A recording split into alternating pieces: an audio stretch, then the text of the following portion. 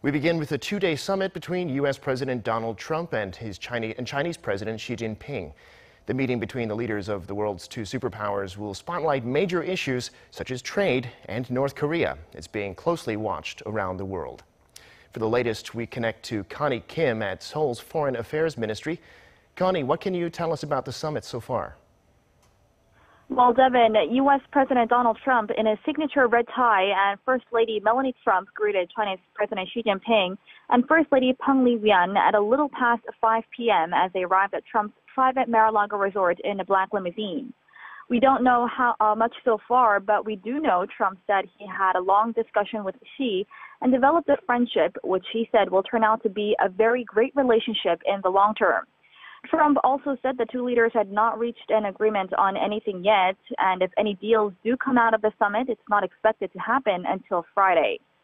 Although we don't have anything official on what China has up its sleeve, AFP, citing a source that was briefed on Xi's plans, says the Chinese leader plans to offer a package of Chinese investments that would create more than 700,000 American jobs. Now, this is the same number Japanese Prime Minister Shinzo Abe pledged during his February Mar-a-Lago meeting with Trump. She could also offer to further open up China's auto and agricultural markets and possibly even some concessions on Chinese banks' transactions with North Korea. Now, Trump has been pressuring China to use its influence with Pyongyang in the days leading up to this meeting.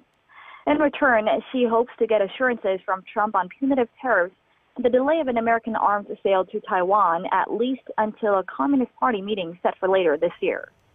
Okay, well, they've certainly got a lot to talk about. Can you tell us a little bit about the background and the lead up to the summit?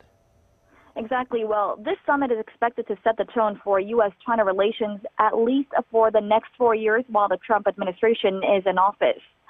Trump has been very blunt about the North Korea issue lately, saying America will solve the problem if Beijing doesn't, and that it's his responsibility as president to respond to North Korea's nuclear ambitions in the Asia-Pacific region.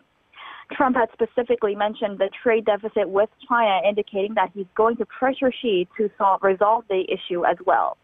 And South Korea for sure is going to be watching, and it's expected the summit will give a clearer picture of how Washington and Beijing are going to deal with the unpredictable regime going forward. Devin?